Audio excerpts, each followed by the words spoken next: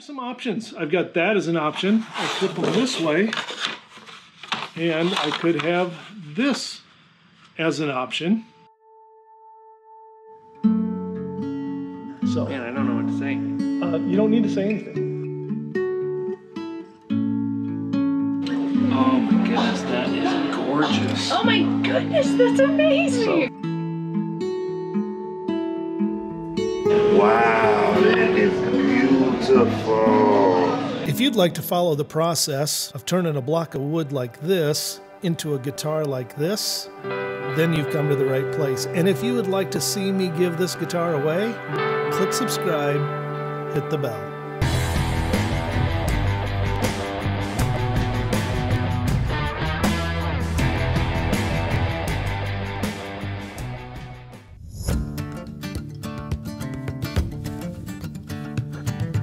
I think I like that more than I thought I was going to. Got this blue-green mix, let it dry.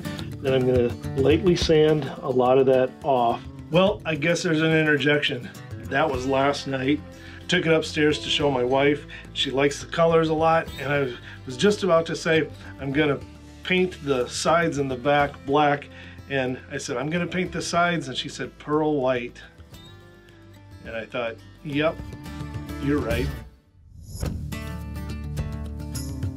Today's video might be a little interesting because I think I'm going to have a lot of little things that I've got to do today. Maybe you're just going to get a slice of what I do in between building all the guitars with the different projects that we've got going here. I've been trying to do videos where they're focused on just one topic, like last time was just on staining and nothing else. Today we're going to do some more staining too. Corwin is going to come over and he is going to stain his guitar. I think he's going to go with that kind of white over top of the black stain for his guitar, the one that's kind of like this. We did this last time. So he's going to work on that. And I am going to also work on getting this prepped. As I said last time, kind of a surprise, but my wife talked me into, she didn't try very hard, she just mentioned it. I was like, yeah, that's what I should do. To do pearl white on the back and sides.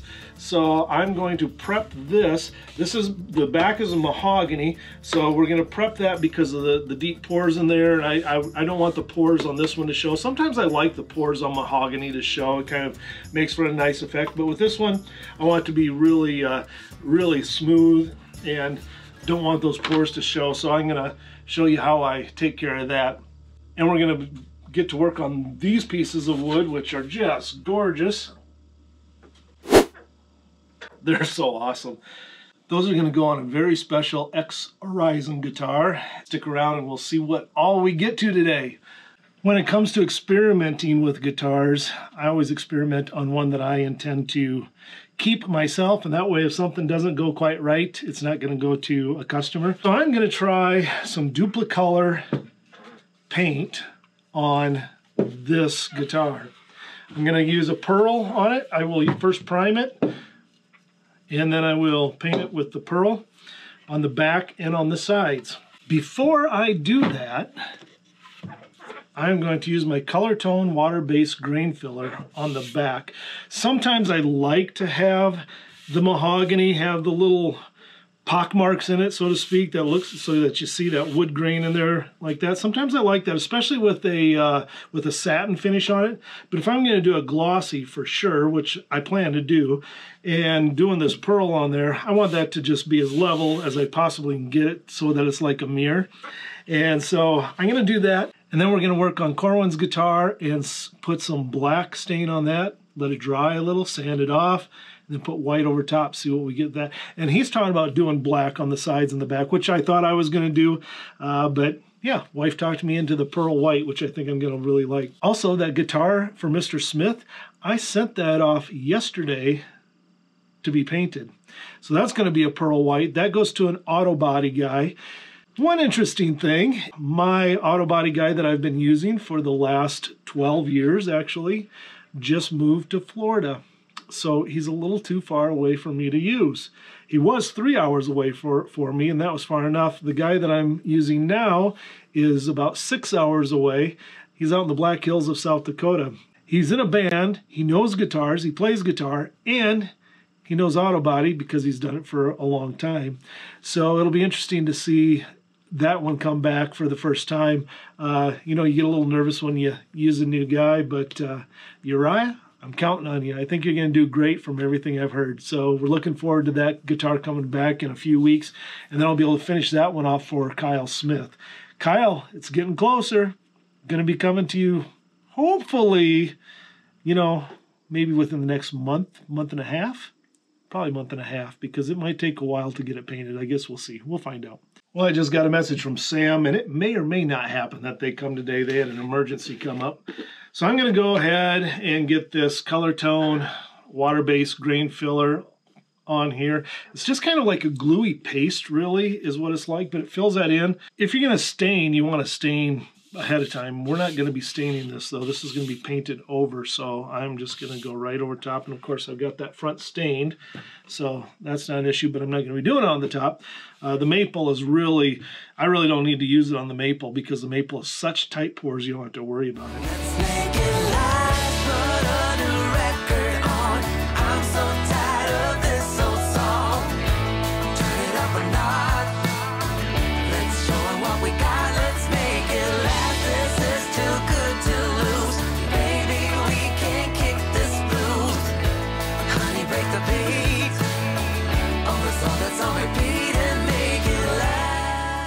Well, hey guys, it is the middle of March in Minnesota. We finally got a few warm enough days to come outside and do some things.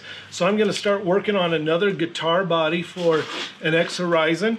Now this one in particular is going to be curly maple and curly maple in the center, and then on the outside I am going to put a drop top of some really special wood that I'll show you a little bit later. I may have gotten it in the mail. We're going to open up a package today. I'm not sure what's in the package for sure, but if it's what I'm hoping it is, then you'll be able to see the drop top that we'll put on this. So because I'm going to put a drop top on it, I don't have to worry about book matching my piece of wood here. So this piece of wood should be enough to make this entire body, because the curly maple will be on the outside edges and you'll still see that. And I'm not so worried about the book match look because I'll put a drop top on it. In order to do an X Horizon, I need two sides.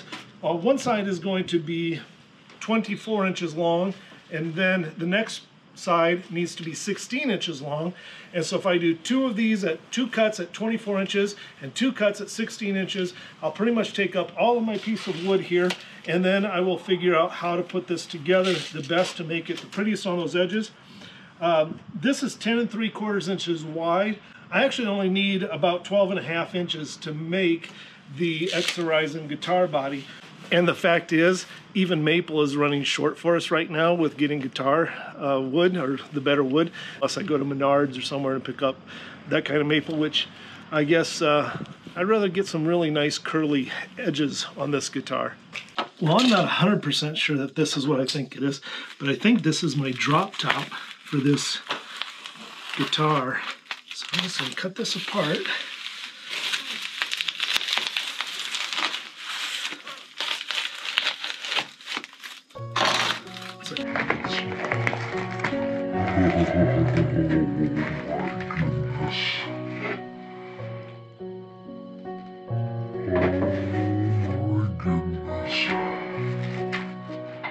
And these are beautiful. Oh my. Guys, can you imagine this being the drop top on there? Now this is book matched. So this is book matched. So this would be coming in somehow in here that I get to make the choice. Let's see how it's going to be. But we're going to have some of this kind of figuring. That's going to be amazingly beautiful. Wow. There's some really cool figuring in this. It's going to be awesome. This wasn't cheap wood, though. Now with these, I am going to cut these down on both of these edges. I could use either side, but I want to see what it might look like if I were to do it this way instead of this way, just see what the pattern's like, and that'll still leave me with enough wood either way.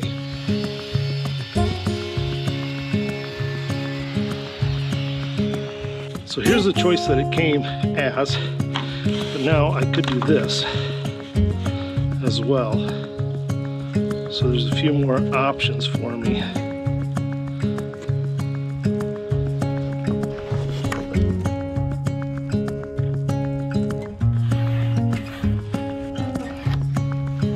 For myself, once I cut these two in half, then I'm going to run them through the joiner so that I can get these edges nice and clean, so that when I butt them up against each other, there'll be a nice joint in there. I cut them apart before I run them through the joiner, just so they're a little bit more manageable for me to handle. They're still fairly long.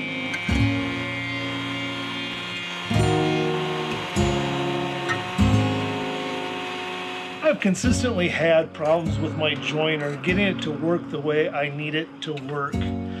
I end up with a little bit of an unevenness, so I don't know if the joiner's not just set exactly right or if it's just me. It might just be me. So I'm going to return to my tried and true using two 1-inch square metal tubing bars that are straight, and I just put a little bit of a spacer underneath both sides so that they're both exactly the same, and then I can sand this, just this little bit off. There's not a lot there, and I've been able to get some really good joints that way, and so that's what I'm going to do.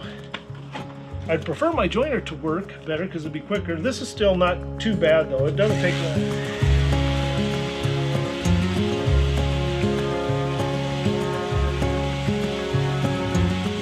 Well, when I get to the point where I can use my steel straight edge ruler here and not see a single gap, and then I also run this down, and if it's straight all the way across, I know that I've got it squared off. In a little bit I'll show you what it looks like when I put them together, in case you're skeptical. That there will be a nice tight fit on those, how they line up as you look down that. So I mean, yeah, you can see a little bit of a line there, but once I get that glued, pulled in tight, clamped in, that's going to be hard to see. I'll get this centered up and get them in place, get them glued together here, and then I can cut off a good chunk of wood on both sides here. The key with this one is going to be that it's just the edges. I just need the edges to be a nice curly maple, because we're going to go for a certain look. The person that I'm building this guitar for has a couple of guitars that he wants me to kind of configure something similar to. So like this one is a drop top on a maple, and then there's some other, I don't know if it's walnut on the back or mahogany, but you get these different layers. He wants to do something like that with one of my X Horizon guitars.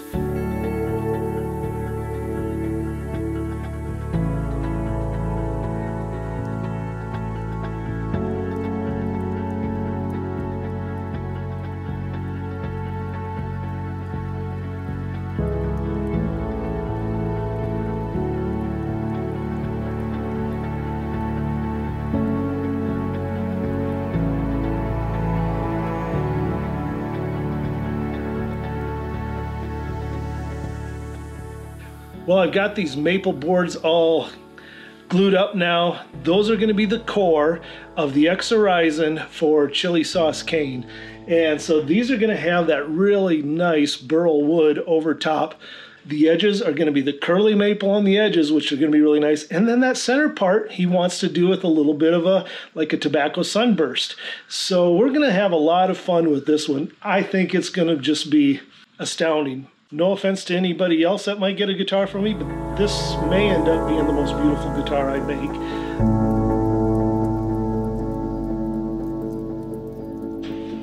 Well guys, let me tell you about this really nice wood. This is a Burl Ziricote wood. It's a drop top, and it is 3/16 of an inch thick. And I have got it now cut so that it can be on top of one of the X Horizons. Here's some options. I've got that as an option. I flip them this way, and I could have this as an option. You see the way the different grains come together that way. Here I've got these two knots down in here. I've got, yeah, I don't know if you saw that. These two knots are down in here. It's a little bit, I'm not sure that I like this, the way it comes up like that so much. I think there's something really sleek and attractive about this and the way those lines come together. So I'm thinking that I'm probably going to go with that on this one. And then I've got this other one. And as you can see, that I'm missing part of the edge here, but I'm okay with that. And the reason why is this. The way this is going to come together. Now this is just a kind of a blank that I've been working on and never used. You see how this angle is here? Well, what this would be doing is it would sit up on top of this. And as you can see already, where I'm at on this top is this would be curved off anyway. And so I'm actually going to be cutting back into here a little bit as it goes down with that. But that's going to just sit on top. Now because of this angle here, this darker wood is going to come down a ways and then it will come to a point and then it'll be a lighter maple there. Not with this piece of wood. The other wood that I'm using is a curly maple. It's going to be different. This is just a scrap piece. What do I like? Do I like that? Do I prefer something like this? Well, that's kind of crazy too, isn't it? Quite a variety of options. Now this would definitely give a lot to look at there, won't it? So there's that as an option. And you've got a lot of burl there, burl here. Couple pieces of burl down in there, and I do like the way this comes like this. Or we got this as an option. A lot of burl that way. Or this way. How do I decide? Well guys, I guess today's just been a lot of little snippets here and there of trying to figure some things out and get wood ready for builds. I hope you still enjoy hanging around with me, even if it's not on a specific topic like today was. But tune in next time or the time after that, and we're going to figure out by then how this is going to be laid out. I'm going to take you guys along with me, and we're going to go see one of the best guitar players in the world. Classical isn't usually the first piece of music that I go to, but this girl is a phenomenal guitar player. I've never seen anybody be able to play like her. Andrea Segovia, obviously he is just an incredible classical guitarist. I think I enjoy listening to her even more than Andrea Segovia. So guys, thanks for watching again today. I know that this has just been a lot of little bits and pieces of work that I'm doing on guitars. Thanks for joining me though and watching anyway. I will do more videos where I just zero in on a specific topic. This is what you get today, so I hope you enjoyed it. Just hanging out with me as I work on guitars. Keep fighting for joy, guys. We'll see you next time.